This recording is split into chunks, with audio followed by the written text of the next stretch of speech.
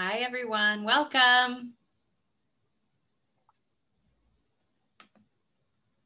If you would like, use the chat and let us know where you're tuning in from. It's always so fun to see where everyone is. We'll let people get logged in a little bit before we get started.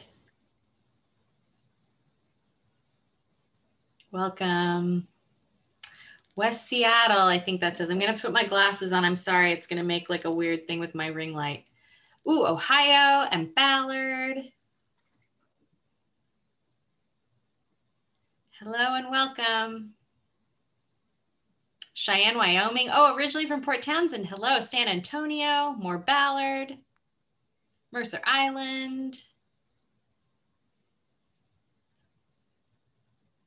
Hood Canal, North Seattle, more Ballard. Ballard will be snacking on cakes this fall. Bothell, Broadview. Hello, everyone. Denver, Portland, Redmond, Bellingham. Oh, Wallingford. I'm in Wallingford. Oh, hi, Lori.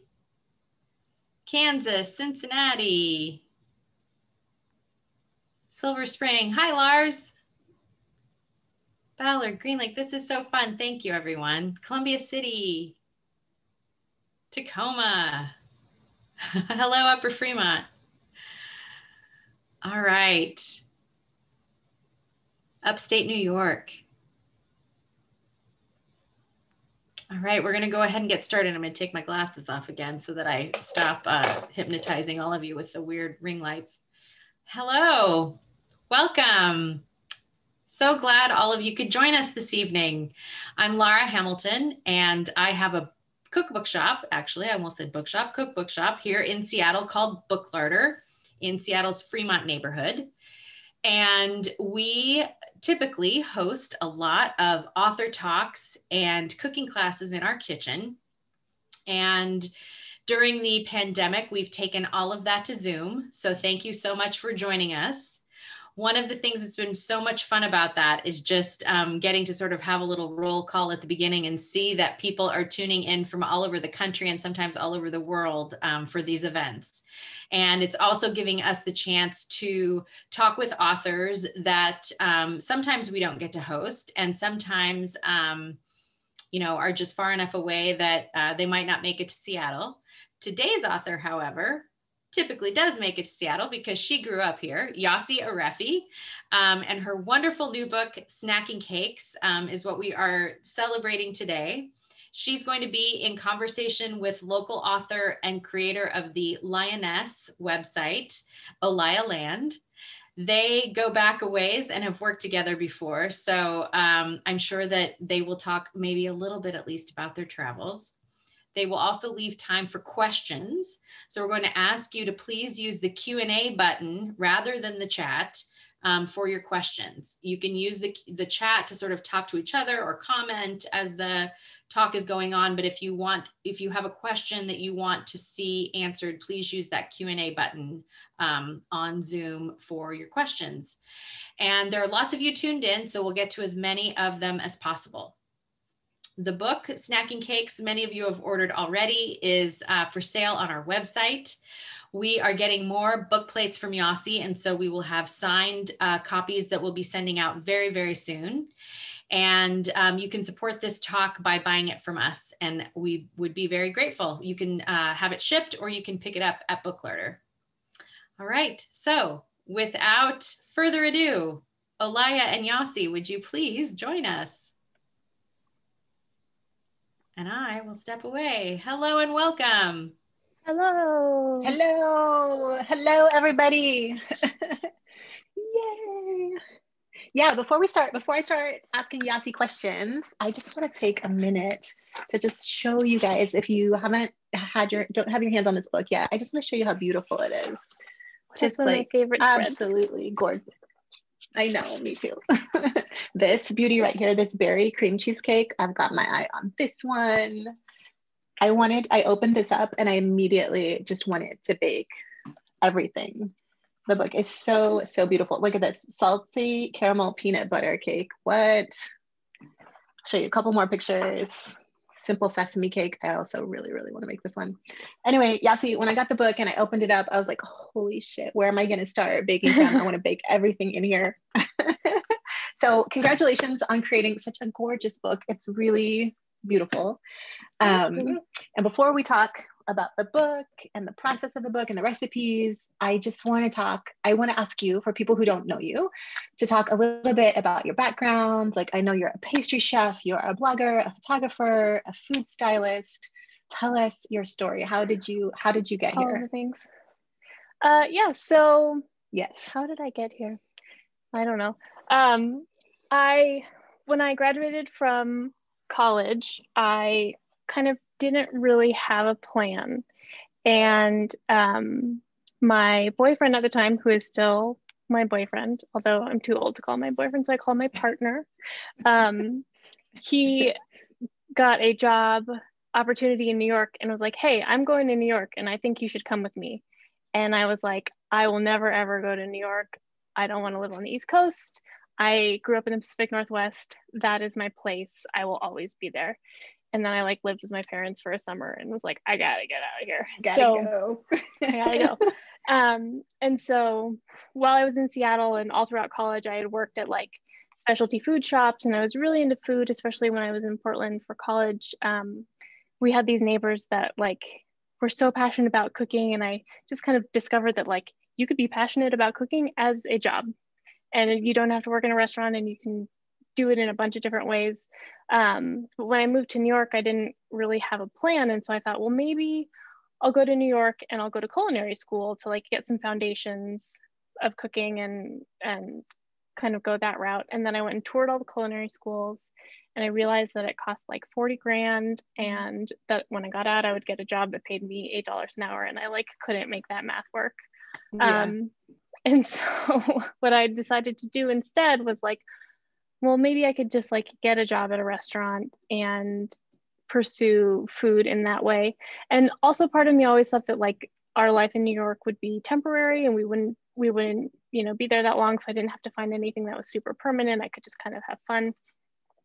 And so I ended up getting a job at this restaurant that was in my neighborhood as a reservationist. And the restaurant also had a bakery, and like they did a bunch of cake decorating and specialty cakes. And so I was kind of like food adjacent, working as a reservationist. And I was a terrible reservationist, and I was not suited for the job. But I liked the place and I liked the people, and the kitchen seemed pretty like relaxed. It wasn't like we weren't working at night. It was like pretty relaxed kitchen. And so I would like bring in cookies that I had made from home to show my boss, like, look, I can bake, and look, I can make a cupcake, and I can do all this stuff. And so when someone in the kitchen left, I said, hey, I really like working for you. I think I'm not very good at my current job, but I think I could be good at this other job. And he gave me a chance. And so I worked in that kitchen in the bakery for almost 6 years. And I did mostly early morning, like 5 a.m. Scone baking shifts. And I also learned how to do cake. I gotta ask you for a second. So are you a morning person? I like to work in the morning. Yeah. Okay. So it's a good fit. And it wasn't like I had to get ready for work. It wasn't like I had to like do my hair and like put on an outfit. It was just like put on a clean t-shirt and like bring a clean apron, and that was it. I rode the bus across Central Park every morning at 4:30 with like the night shift guy from my bodega. We'd ride the bus together. It was like a very nice experience. I really enjoyed it. I loved working mornings. I loved being finished with work at 1 o'clock in the afternoon and like having a whole day to explore whatever. So I did that for quite a while. And I hit the 5-6 year mark, and I was like, well, what do I want next? What do I want from this? And kind of during that time, I had started a food blog, and which kind of combined my passion that I had for food and my other passion, which was photography, which was something that I had studied in school kind of casually. But it was something that I always loved, and it was always part of my life. And so this food blogging world, which was kind of, I mean, at that time, it felt like it was kind of old and ending, but that was 10 years ago. I actually started my blog 10 years ago this month. Wow. And so I started the blog while I was still working at the restaurant, because I was just so passionate. I had all of these ideas that I wanted to explore that kind of didn't really fit with what we were doing at the restaurant. And I started the blog. I didn't start shooting my blog on film, but like a few months into it, I switched to shooting it entirely on film. And I just got so cool. really, it was just this beautiful creative project that I got so into. And I ended up getting some attention for the blog. It was a lot easier to stand out there then because there were just fewer people doing it. And what I was doing was pretty unique in the grand scheme. And then I started the blog, I got some attention for the blog, and then I ended up getting further through the blog, I learned about this whole food media world that existed, which I didn't really know about before. Like I had always consumed it. I had always read magazines and watched food TV, but I never really thought about how those things were made. And since so many of those things are made in New York, I started realizing, oh, there's like a person who only makes the food, and that person's called a food stylist. And there's a person who chooses all the plates and flatware, and that person is called a prep stylist. And there's a photographer. And I learned about all of these food media jobs that I didn't really understand existed. And, you know, the people writing the recipes and the people editing the recipes and coming up with creative concepts. There's this whole universe of food media that I think people are a lot more aware of now. But when I was just starting out, I didn't know. So I learned about this world of food media, and I kind of decided that that was going to be my next step. And I started looking up food stylists and looking up photographers and sending out like 1 million emails like, do you need anyone to help you? I would happy to be a free assistant for you. Or, you know, I would love to work with you and learn from you and, you know, teach me your ways. And I got very few responses, but I got a few responses, and I started assisting people, and I started working in food media in that way. And also during that time, I had been approached about doing a book. And so I was writing the book, and then everything just kind of started snowballing at once. So that kind of gets me to where I am today. And so my first book came out in 2016. And my blog also won a big award that year. It won like the Silver Blog Awards, which was a huge platform, and was something that kind of propelled me in a way that made it like profitable for me to do sponsored content and stuff. So I was able to leave the bakery, focus on blogging and my own personal projects and writing the book and styling and doing sponsored content, and all of those things all kind of mashed together, which is what I still do. It's just like a huge combination of a bunch of different stuff. That's awesome. I love how, not that you couldn't like have ended up in this point in a different way, but kind of like that one moment of like, or like those couple moments of like, like I'm not really feeling living with my parents forever. I think I'm going to move to New York. Or like, I really hate being a receptionist. Like, let me just like go see if I can work in the kitchen. And then like, however many years later, like here you are, blogger and published author. And it's just like, those moments are just funny that take you in a direction like towards your where you're supposed to be.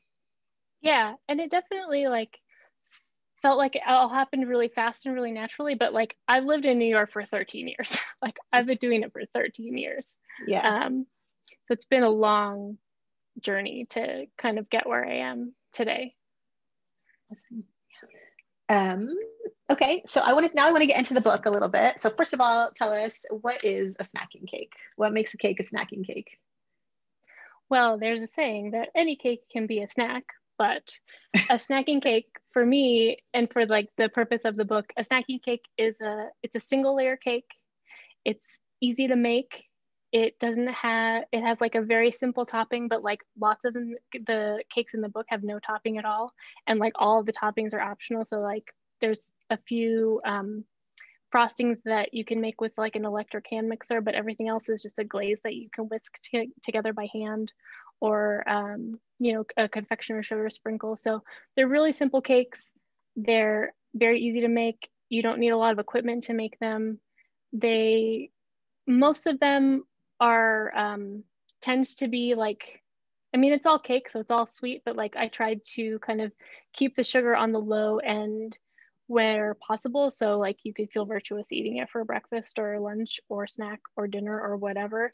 It's just a cake that it keeps for a long time. It's easy to make. It's a single layer. You don't have to mess up your whole kitchen to do it. And if you have like a reasonably stocked baking pantry, you probably have everything that you already need to make 1 or 10 of the cakes that are in the book right now. I love that for so many reasons. Like, number one, I love you encouraging us to eat cake for breakfast. I can totally get behind that move. And second of all, as somebody who's not like a hardcore baker, like occasionally I will like pull out all the steps and make something like intense, but I love the idea of just like opening your pantry and being like, okay, what are we gonna whip up today? I love it. Yeah, it's like, it doesn't require an occasion. It's just a cake because you feel like having some cake, which is a lot of the time for me, especially right now. That is a very good reason to have cake. Yeah. Oh, and they're usually, I saw someone poke in the chat, they're usually square, made in an 8x8 pan. So every cake in the book can be made in an 8x8 pan, but I give lots of variations. You can also make every cake in a 9-inch round pan. The volume is almost identical, or you could make it in a loaf pan or 9x13, doubling it. So, but traditionally a snacking cake is a square. Cool, thank you.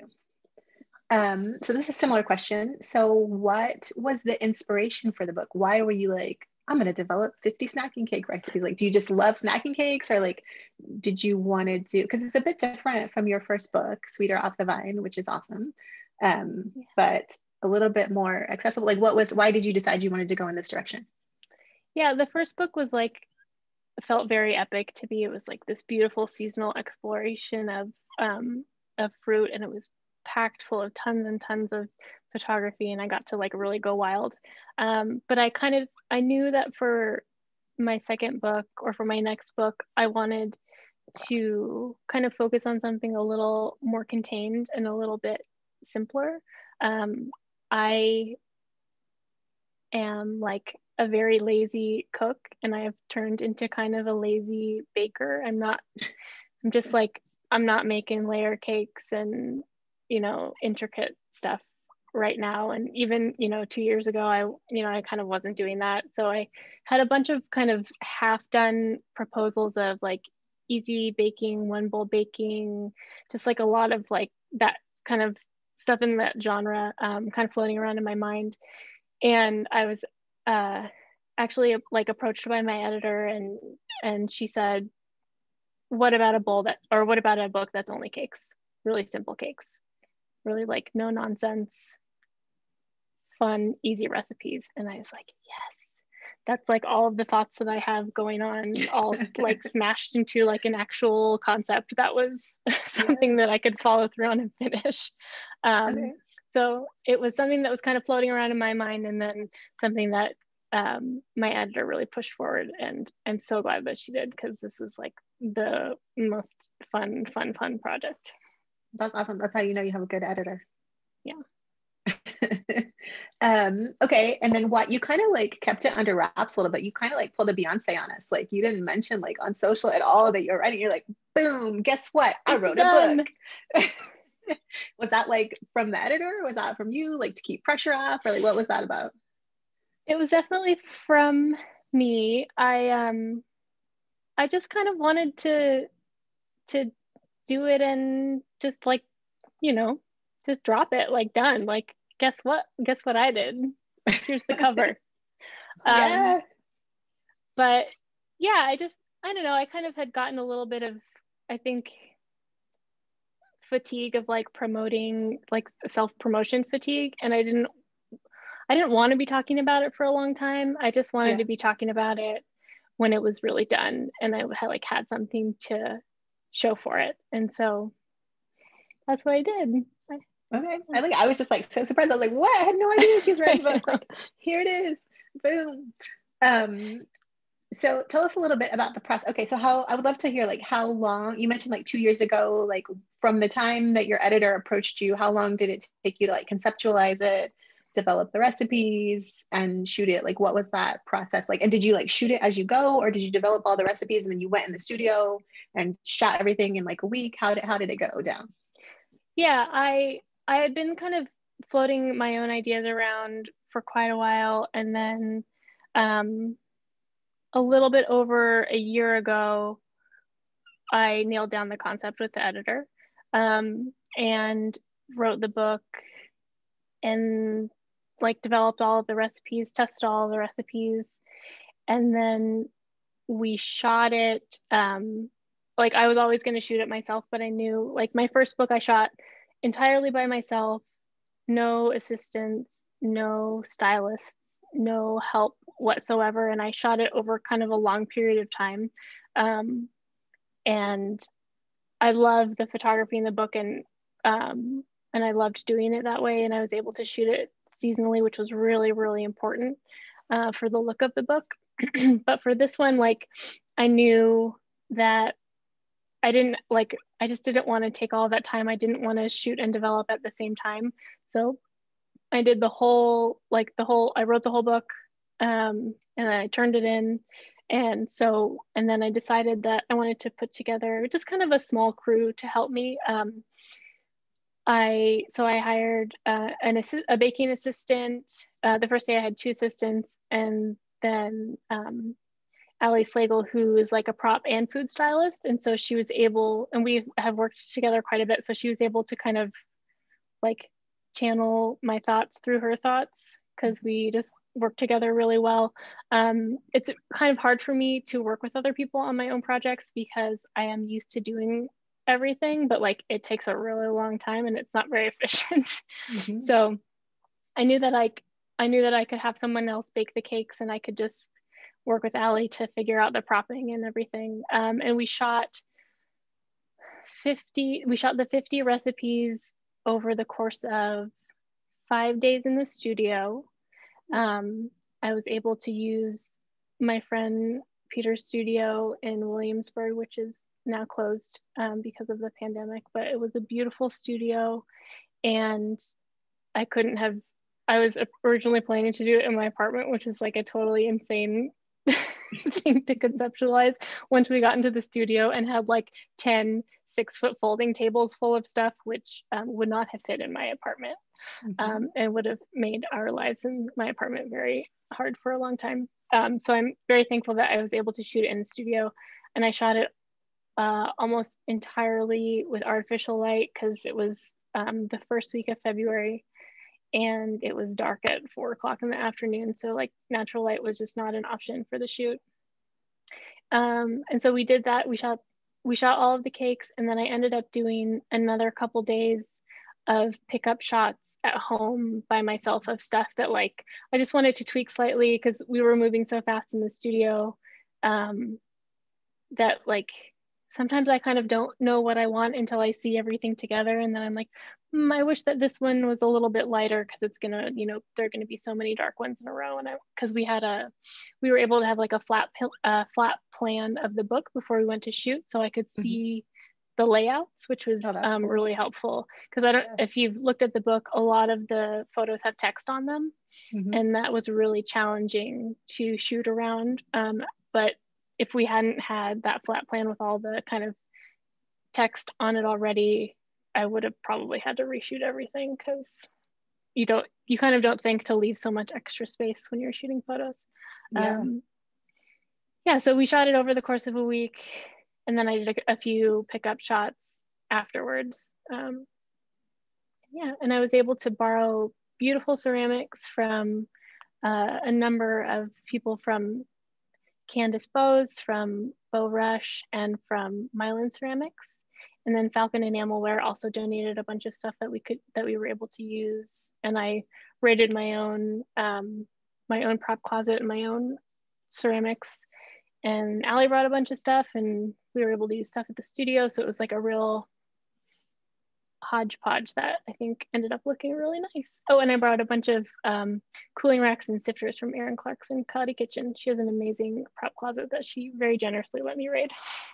The props are beautiful. I was like drooling over the ceramics and the surfaces in the book. It's gorgeous. Yeah. And like, what about the process of testing? Like, did all of your neighbors like put on 5 pounds while you were shooting the book? Like, oh my gosh, yes. I have photos of like my entire kitchen counter covered with like 2 layers of cake. It wasn't just like one thing, it was like stacked up and up and up. And I, I had my like round of people that I would call, like, I got a bunch of cake. You want some cake? Can I give you some cake? I'm going to drop some cake off at your house. I'm going to push it through the mail slot and run away because people stopped accepting it, frankly. It was a lot of cake. So it sounds And like I a like lot. at first I was like keeping it a lot in my freezer, and then eventually it was like the freezer's full, so I can't keep anymore. I was like, I gotta get you guys, you gotta take the cake, like you have to take it. So I just wrap it up for my neighbors and like put 2 on their doorstep and run away. Like secret cake network. I'm sure it like spread out through the city to people's workplaces. And yeah, I need to expand my cake network. So if anyone is in the North Brooklyn area, next time I'm testing, I'm dropping stuff off at your house. What else do I want to ask you about? Let's talk about fruit, because the first chapter of the book is about fruit, and your first book is about fruit-based desserts. So let's talk about like this love of fruit. Where does this come from? Do you have a favorite fruit? Like, what's the deal? Yeah, well, you know that because you live there, but the Pacific Northwest, I think, has some of the best fruit in the whole country, except for maybe California, which I'm not super familiar with, but I know that California like hits the stone fruit out of the park. But I grew up, in Seattle picking blackberries every summer, and my parents always had fruit trees and raspberries in the backyard, and they shipped me a box of quince every fall.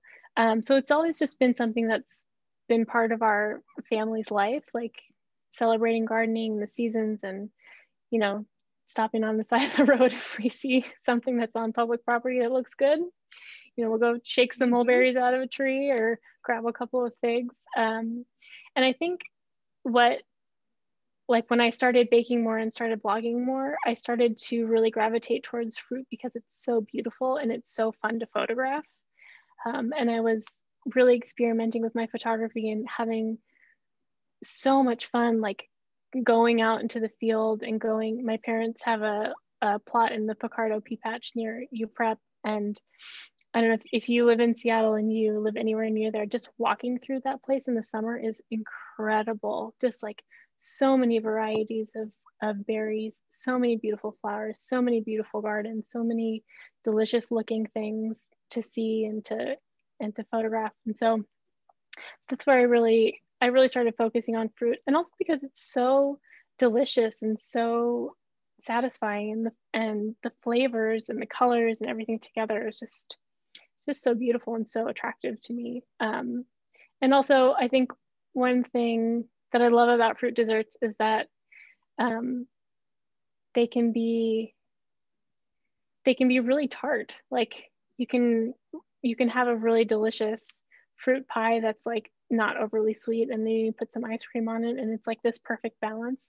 So fruit desserts always, to me, always were like the most balanced, because fruit naturally has like a tartness and acidity to it. So that's my fave.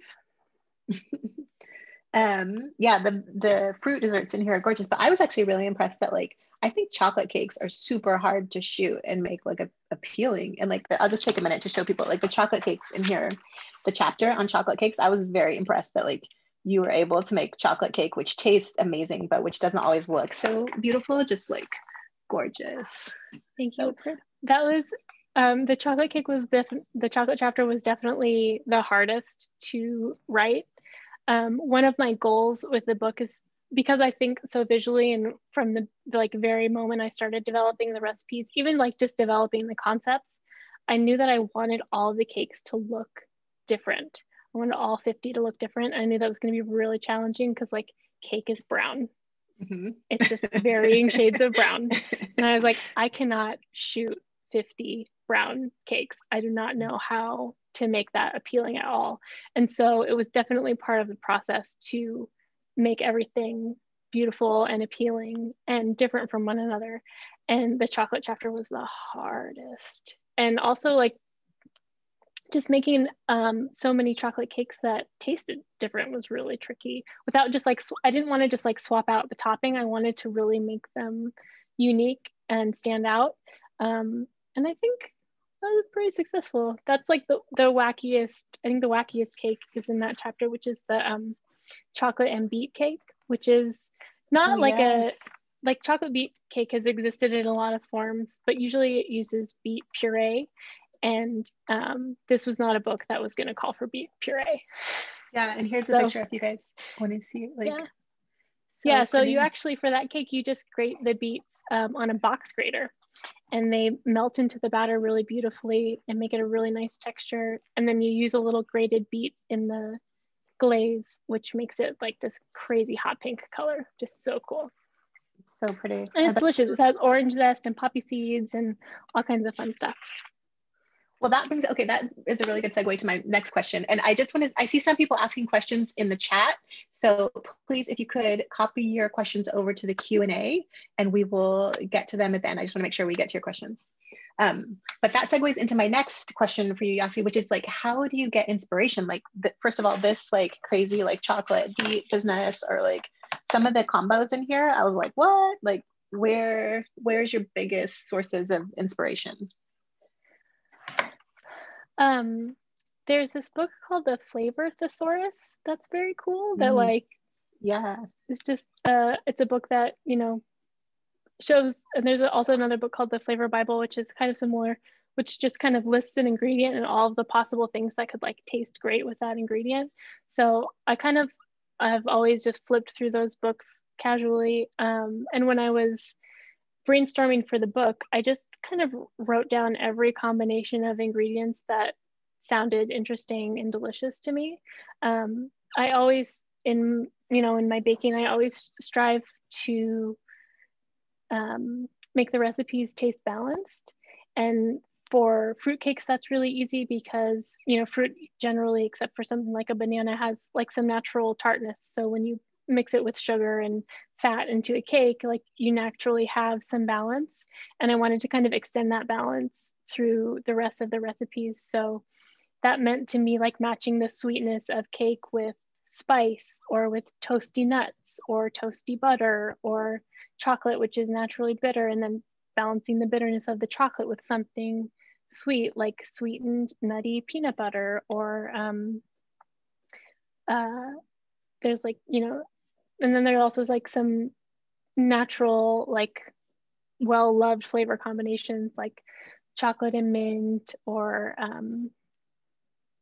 chocolate and peanut butter, you know. That one's like close to my heart. It's so I love chocolate.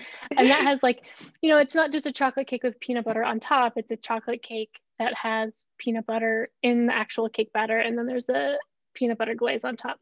So if you just want to have a chocolate peanut butter experience, like you don't even have to make the glaze that goes on top because the cake already has both. So yeah, I always just kind of like search for things that are balanced. I think that's like my number one goal with recipes, is like have a couple of flavors, but not like 30 flavors, and have them marry really well.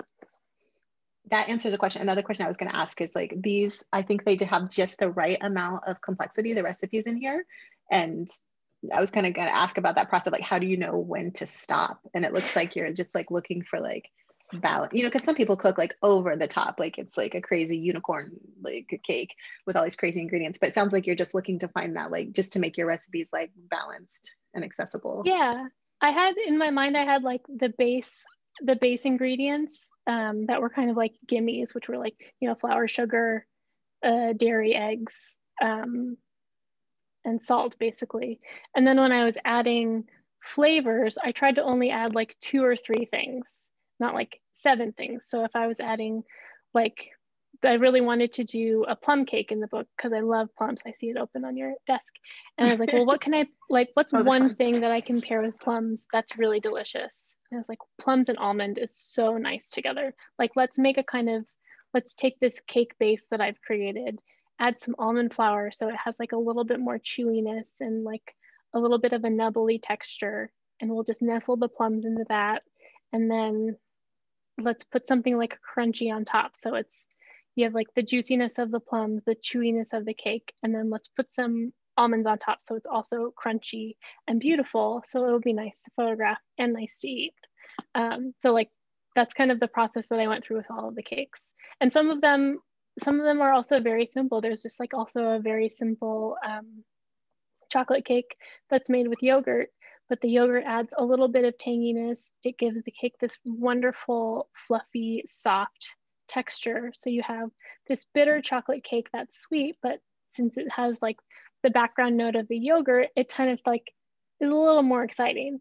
And it doesn't need anything on top if you don't want to. You can just eat it just like it is.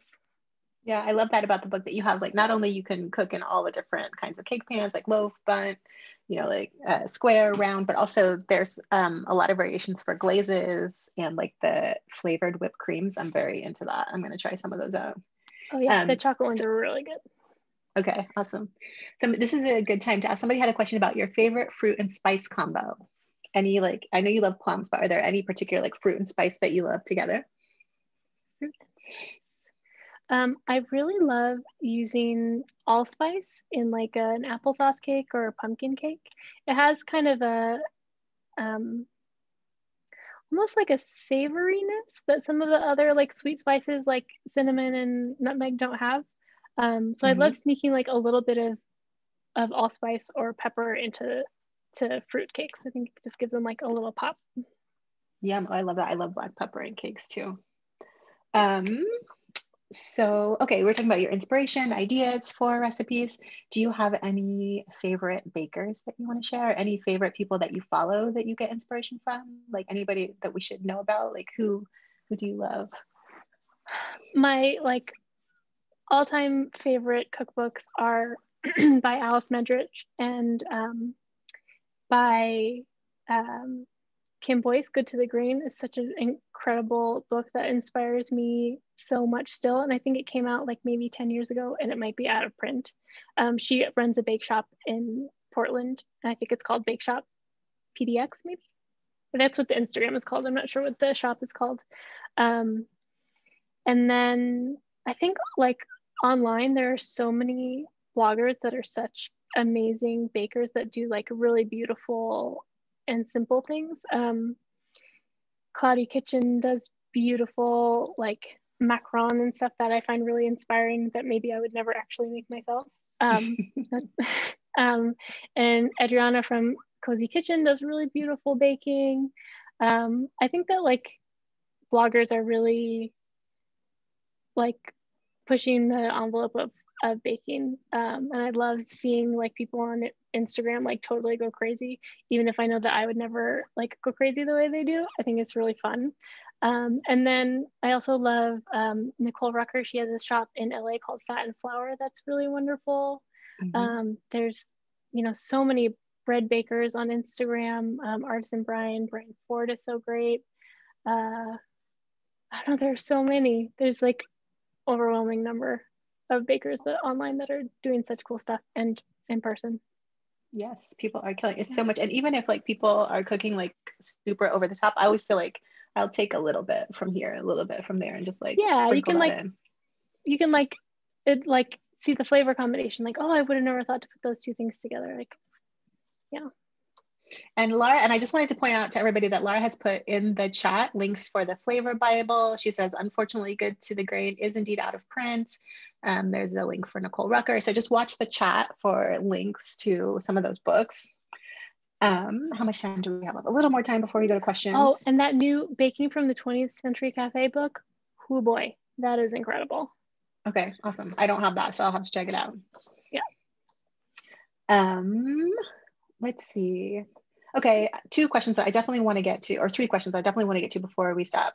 I always have to ask everybody this, like, if you have to choose among your babies, like do you have a favorite recipe from the book? If you could only choose one. Only one. You know, I really love that cocoa yogurt cake. Like, I think it's my chocolate cake now.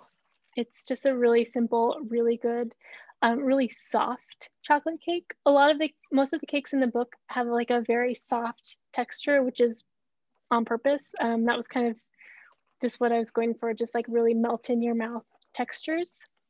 So everybody, here's a picture of this gorgeous cake. It's actually it's the cover girl. It has a vanilla bean glaze on it on the cover, and then with the recipe also there's a a cocoa glaze that's really delicious and easy and like shiny and beautiful. Like it's prettier than frosting, I think. But it's also just great by itself. And there's some chocolate folded into it, but like a lot of times I make it without the chocolate folded in because it's just such a nice, it's just nice to have that like nice soft chocolatey cake. And it's still very rich. I use Dutch processed cocoa in all of the recipes just because I think it tastes really good. And when the, you know, I thought since all of our ingredients lists in these recipes are really short, that, you know, using that Dutch processed cocoa makes a really big difference in the like rich chocolatey flavor. Okay, good to know. You've sold me. I'm not a huge chocolate cake person, but I will try it. Yeah, I kind of wasn't either, but like I'm pretty, like that was, you know, it was the hardest chapter, but I really ended up liking a lot of the chocolate cakes. Okay, awesome. I will bake it. And then another question I absolutely wanted to get to was like your number one piece of advice for like new bakers or novice bakers. Number one piece of advice is to not panic, and that like don't freak out. It's just baking. If you're just starting out, don't start out by making a 12-layer cake with 2 different fillings and a frosting. Like start out with something that's simple, make a, you know, a batch of brownies, make a 1-bowl cake, make things that are less complicated and build up to it. Because if you start with something that's like way beyond your skill level, you're like, I mean, I would freak out if I was making something way beyond my skill level and I was like afraid to mess up at every turn. So like start with something easy and don't worry if you mess up, because like it's just cake, it's just brownies, it's not a big deal. Have fun. Ooh, If yeah, it's have fun. really bad, just put some ice cream on top of it. It's fine. You'll fix it. Ice cream fixes everything. Yeah. Some whipped cream on it. Close your eyes. It's fine. A lot of things, like even if they don't look great when you bake them, still taste very good. That's very true. And then just I want to ask you like one technique question, and then we'll go to the Q&A. But kind of this is like 2 technique questions in one. So the technique in the book, just to make this, they're super simple 1-bowl cakes. You only need a whisk. You don't need a stand mixer or anything. So you start out with the sugar, with the eggs to kind of like start dissolving the sugar. I just was curious, what is the difference like texture wise, or is there a big difference between cake recipes where you cream the sugar with the butter, which is how almost all of my cake recipes that I bake from start out with? Yeah, so when you make a cake with the creaming method, which starts with like softened butter and sugar, you're dissolving the sugar into the butter, but you're also creating some air. In the butter, you're creating some lift, and then you add eggs and you whip the eggs, and that creates some more lift. So those cakes are, the texture of the crumb is a little bit different. It can be a little bit lighter than these cakes. These cakes are all made with melted butter or oil, or liquid coconut oil. And they're all just whisked together really easily. And all of the leavening, all of the rise in the cakes comes from the baking soda and baking powder. But when you make a cake with like the creaming method, some of the lift in the cake comes from creating air through mixing the butter and sugar together and the eggs. And it will give you a slightly different finished texture of the cake for sure. Okay. And then you talked about the cakes are made with oil versus butter. And is that like I mean, part of that is flavor, but they have a different fat content. So like, how did you choose when to talk about oil versus butter? Yeah, oil cakes. Oil is great for a cake like a snacking cake because it helps it stay moist for days and days and days. Like on the second day, a cake made with oil is probably gonna like be more moist than on the first day. And so a lot of the cakes use oil for that reason, and a lot of the cakes use oil for flavor. Like I use olive oil quite a bit, and some of the cakes use butter, and the butter is for flavor, and butter tastes really good. And a lot of the times when I'm making a cake recipe, I'll use both butter and oil, but for these cakes, I wanted to just kind of stick with one fat. I think it's pretty sure that they all use just one or the other. And it's just for flavor purposes, and also to, gives like some options for people. I know lots of people are dairy free, and so the cakes made with oil are naturally dairy free, and you don't have to make any swaps, because I get questions a lot about making swaps. And I think oil cakes still, I mean, taste delicious even without that extra flavor from the butter. Okay, cool. Thank you for clearing that up. Okay, let's get into, so we have about 15 minutes left. So let's get into some of your questions, everybody. So Abby Schachter, I hope I'm pronouncing that correctly, asks, what is the most unusual or exciting ingredient or technique you used in this book? Ooh. I'm just gonna turn my I don't know light if on. there are any like wow ingredients. I feel like everyone kind of has a little bit of a more global pantry than they used to. So I grew up eating things, you know, eating tahini and eating dates and eating sumac and all of those ingredients. And so they're very familiar to me. But I do, like I use there's a rhubarb, there's a crumb cake in the book, which is one of the only cakes that you'll need a second bowl for to make the crumb topping. And it's a rhubarb cake with a crumb topping that has some sumac in it, which is like this beautiful tart and kind of fruity note in the crumb topping. So that might be the most unusual one, but it's something that's not unusual to me because I kind of grew up eating it. Mm-hmm. I saw that. I was like, oh, what an interesting combo. I would have never thought of that. Yeah. Let's see. Gay Jensen asks, can whole wheat pastry flour be substituted in all recipes? Oh, question just moved around. Can whole wheat pastry flour be substituted in all recipes in the book if you're trying to avoid white flour? Ooh, you know, I think, I'm not sure. When I'm baking with whole grain flours, even if it is a pastry flour texture, I tend to only use like up to about half. So like that's where my kind of experience ends. But if you've had good experience baking with whole wheat pastry flour, like if you swap it in other recipes, in these cakes, I think it would be just fine. The cakes are like, as I said, they're very moist. There's a lot of good, delicious flavors. And I think in a lot of them, whole grain flour would actually add really nice extra flavor. I love baking with whole grains. So I think it will probably be okay. I haven't tried it, so I can't say for sure, but I think it'll probably be okay. Okay, cool. Next question. Julia Thompson asks, how many pounds of flour did you go through in the testing for snacking cakes? Any idea? I would say 15 to 20 pounds a week. Ooh, for a couple of months. Maybe not that much. It's a lot of flour. It was a lot. I lost track. Karen Hernandez says, hello, I have a question. Do you like your fruit cakes? Well, fruit cakes or chocolate cakes better if you had to choose? Fruit. That's like, there's just like a wider variety, I think, of flavors. Adria Katka asks, you've mentioned fruit and chocolate. How did you categorize the cakes and finalize the recipe list? Yeah, like how did you choose the different categories? Did that kind of happen as you went, or did you know before you started? I kind of knew before I started. I knew there was going to be a chapter that was focused on fruit cakes because they're my first love. And I knew that like chocolate is a big crowd pleaser. And so I would have to make a bunch of chocolate cakes for chocolate fans. And then kind of in the middle, there were all these other flavors that kind of, you know, the cakes that had, you know, toasty nuts or spices or herbs.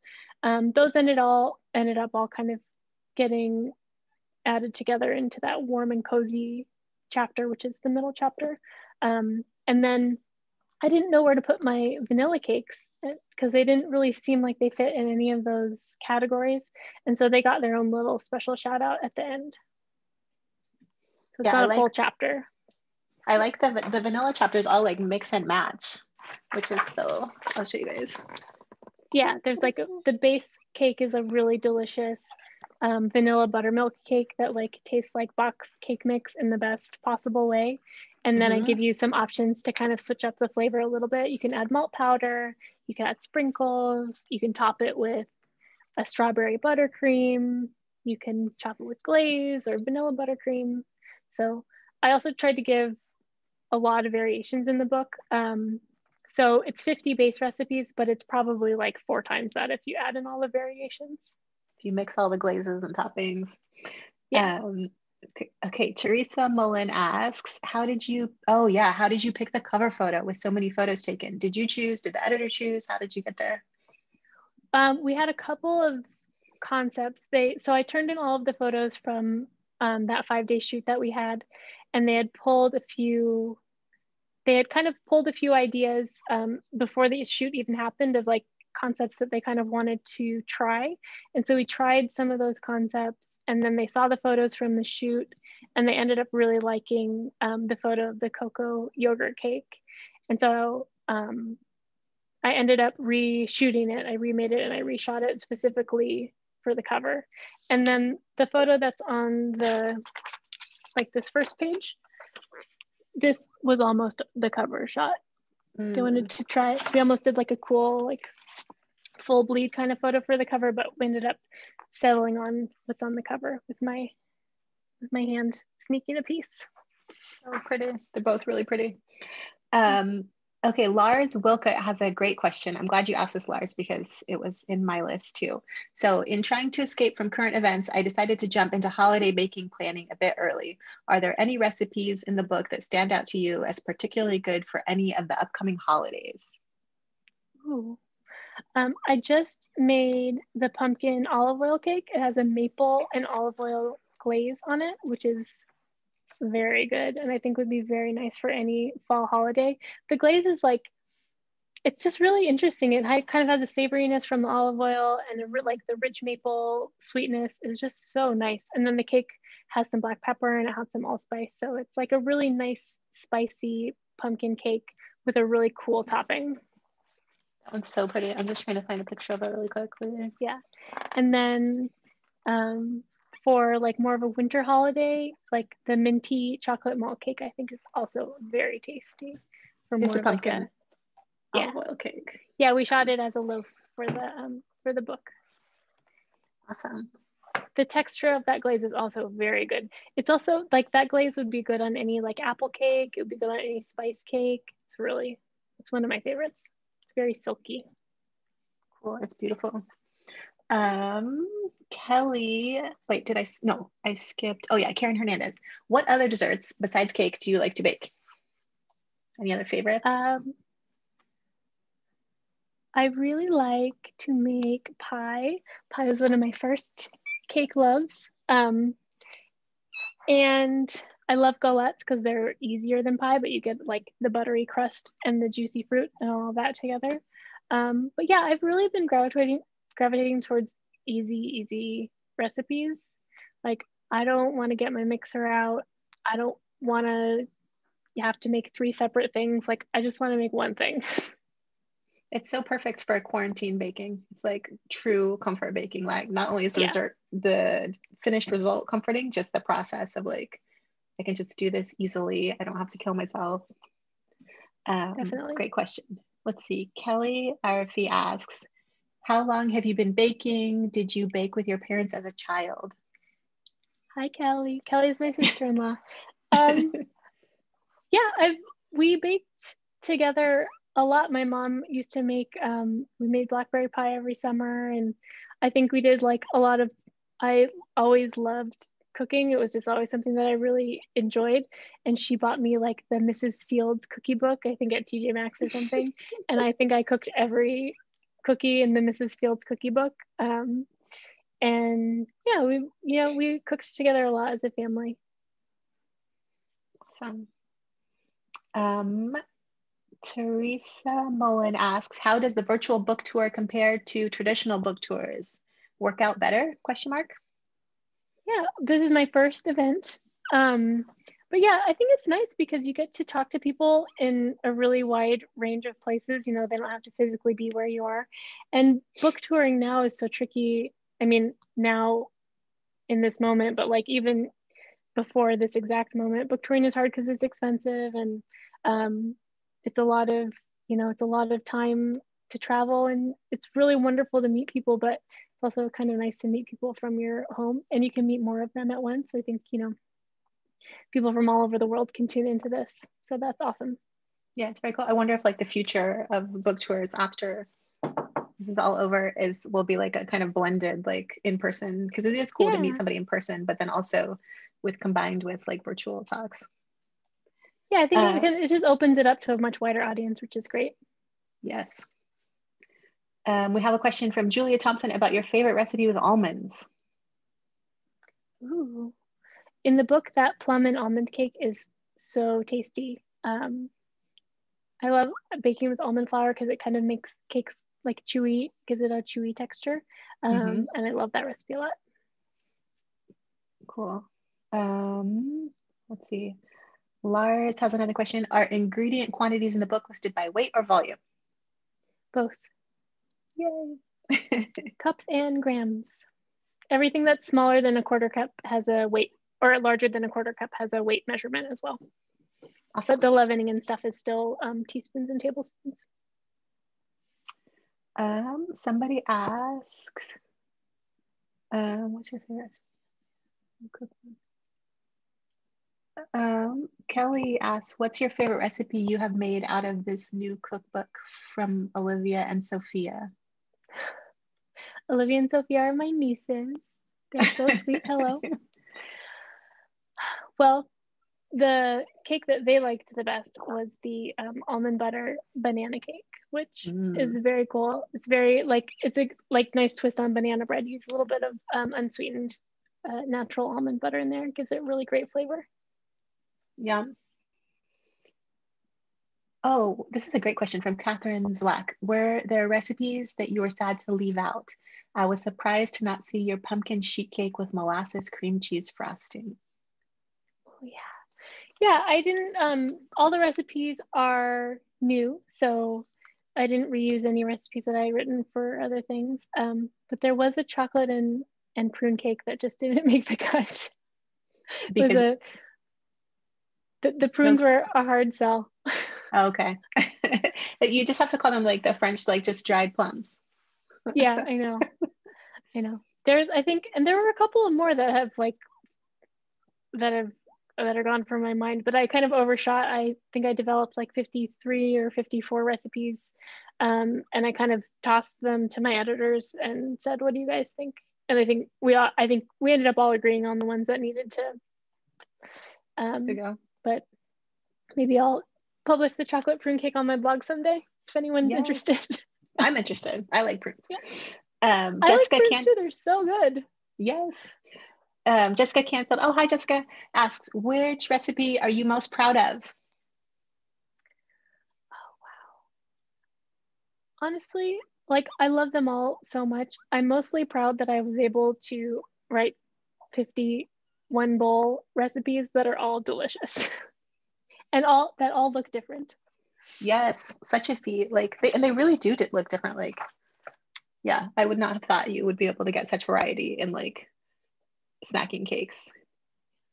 Here's one from Caroline Saunders. Is there a cake in the book that reminds you of Seattle or the Pacific Northwest, and that could help me get through the rainy, dark season?